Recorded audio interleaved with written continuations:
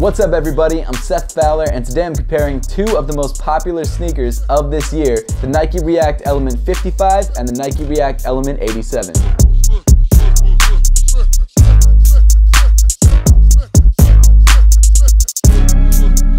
Thanks so much for tuning in today. Make sure to subscribe down below if you haven't, not only to watch more videos, but also to learn more information about the upcoming Halloween giveaway. As of right now, what will be given away is still kind of a surprise, so I'm not gonna let you guys in on that secret just yet. But if you guys would like to know more information about what it's gonna be and what kind of trails it's gonna blaze, that was so dumb.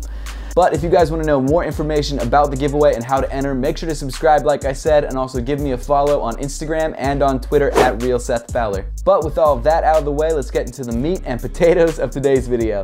That didn't work. A couple months ago, Nike released a sneaker called the Nike React Element 87. This is one of the first pairs to drop. There were two colorways that actually came out at the same time. This one, the sail colorway, and also a black and gray colorway. This shoe was kind of groundbreaking, not because it featured any new kind of crazy technology. Yes, it did have a full React midsole, but that had been seen on other sneakers like the Epic React. But the overall look and aesthetic of the silhouette really caught a lot of people's attention, and it just really made this shoe unbelievably popular and almost impossible to get. One of my favorite details about the shoe is that the upper of the sneaker is actually covered in this clear mesh, so you can see right through to your socks or your feet, but I'm kind of hoping if you're wearing this shoe, you're wearing socks because I don't want to see your feet. But the cool thing about that is that you could actually change the entire look of the upper by just changing the color of your socks. The midsole cushion itself also did play a big part. It's unbelievably comfortable. It's definitely a rival to Boost, and having such a thick, comfortable midsole on such an interesting looking shoe that a lot of people liked really made this shoe fly off shelves. So just recently, Nike released a budget version of the 87 that they made a lot more pairs of, called the Nike React Element 55. Now you can definitely tell that the 55 and the 87 do look strikingly similar. Obviously the colorways are different, but the overall shape of the shoe is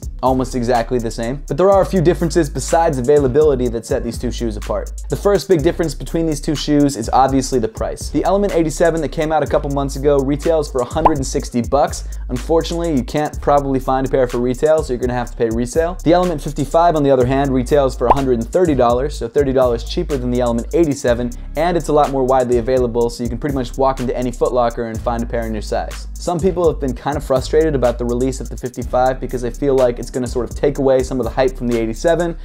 And I mean, I get that, that's fine. It's actually not a problem at all. In my opinion, it really gives the people who want an Element 87 the chance to grab the next best thing. But continuing on to the physical differences between these two shoes, let's continue on to the upper. As I mentioned before, the upper of the Element 87 is primarily covered in this thin, translucent mesh. It's sort of stiff just so the front of the shoe can hold its shape. It is clear, like I mentioned before, so you can see right through it. Obviously, some colorways of the 87 have a slightly darker mesh, so it is a little bit harder to see through it, but with this particular sail colorway, I mean, it's completely clear. One of my favorite things about this upper is that it's unbelievably breathable. Because it's a mesh upper, it lets so much air into your foot, and no matter how long you're wearing the shoe, your foot is really well ventilated. I also like that because it is clear, you can actually see through to some of the structural elements. That's just a cool touch in my opinion. I think overall this upper is just really clean. Unless you're not wearing socks, in which case then it's not. Moving over to the Element 55, instead of your translucent mesh upper, you've actually got this really thin sort of nylon feeling fabric. This material is a little bit softer than that sort of plasticky mesh on the 87, which means I guess it is a little bit more comfortable because it moves with your foot a little bit easier. My main comfort problem with it though is that unlike the mesh, it's not really ventilated whatsoever, so this shoe does get very, very hot. And you'd think just because it's a thin fabric, it wouldn't get that hot, and maybe like in the winter it wouldn't, but like just walking around during the day,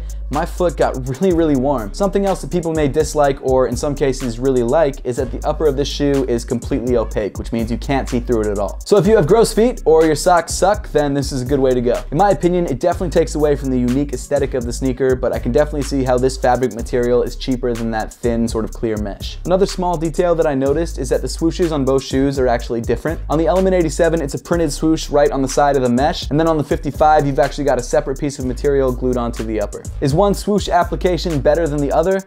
Not at all, I just kind of prefer this one. Oh, also, it looks like they omitted the mini swoosh that's on the 87 from the 55. Not sure why they did that, but it's just not there. As you continue up on both shoes, you can see that the 87 has slightly nicer materials on pretty much every part of the upper. This small panel here around the bottom of the tongue is leather on the 87, and then sort of this weird nubuck on the 55s. You've got what looks like suede on the midfoot of the 87s, and then faux suede or felt on the 55s. Not only that, but the laces that they use on the 87s are actually flat and have this kind of nice dot detail detail running down the center. And then on the 55s, you've just got these plain black rope laces, which aren't bad, they're just not as interesting. The tongue on the 87 is also a little bit nicer than the tongue on the 55. It's actually two pieces of material bonded together, so it's slightly stiffer and has a nicer shape. The 55's tongue is just this kind of like really flimsy piece of material, and it doesn't really seem to do much. However, they do both have the Nike React printing and then this Nike swoosh pinwheel. The heel portion of each upper is pretty much identical. You have this small TPU heel clip on both sides. I've been calling that detail a heel counter, but on Nike's website, because it's so small, I think they call it a heel clip, so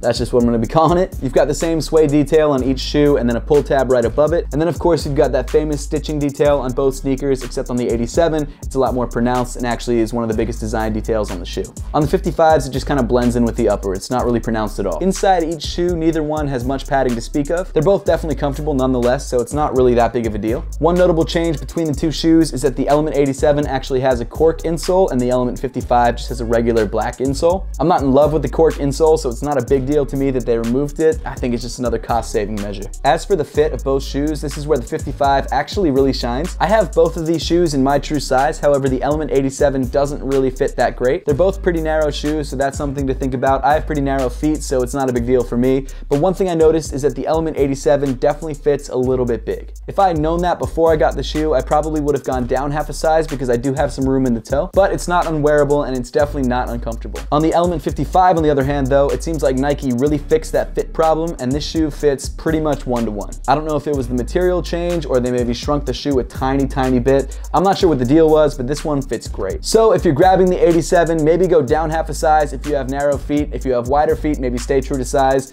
Honestly, you should be okay going true to size, but if you have the chance to try on the shoe first before you buy it, make sure to do that to make sure the sizing is right for you. The Element 55, on the other hand, is a lot less complicated. I would just say go true to size. Unless you have wide feet, in which case go up half a size. Moving down to the cushion portion of each shoe, this is where each shoe is supposed to be exactly the same. And this is where I'm kind of torn. I've been wearing this shoe for like 4 or 5 days now, and I've been wearing this shoe for a couple months. And even though both of these shoes have React midsoles, and it looks like they were molded in the exact same mold, the 55 just feels ever so slightly more stiff. And I don't know why. Like, it's a very slight difference, and at first I was thinking maybe it's just I've worn the 87 more, so it's a little bit softer, but I actually just had a brand new pair of undercover React Element 87s, and even those still felt softer than this. I could just be going crazy, I could just be imagining this is a little bit more stiff, but let me know in the comment section if you have both of these shoes, which one you think is softer. Because at this point, I'm just not sure. As for the actual color, this black and teal colorway does look really nice on this sneaker. I think the same thing for the sail colorway. I think this white and translucent blue,